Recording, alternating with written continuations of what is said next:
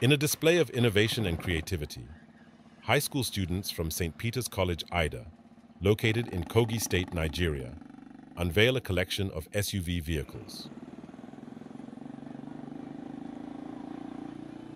I'm one of the leader of the group that did this St. Peter's College project.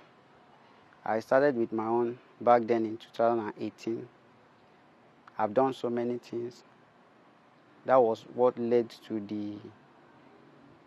the innovation on this new project you are seeing here.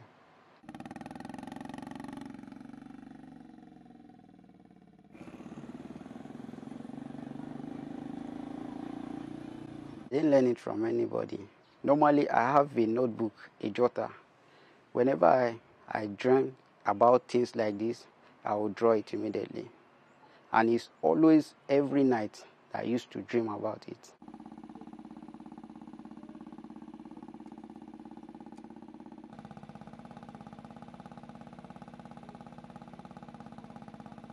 The car, the sport tricycle I did, is still functioning.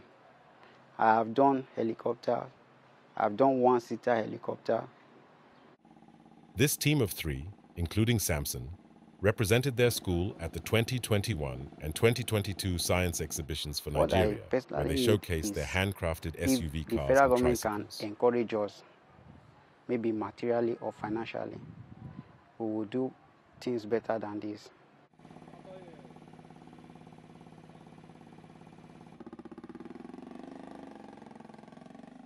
Before we started this, we put this project on the paper first. This is how it's going to be.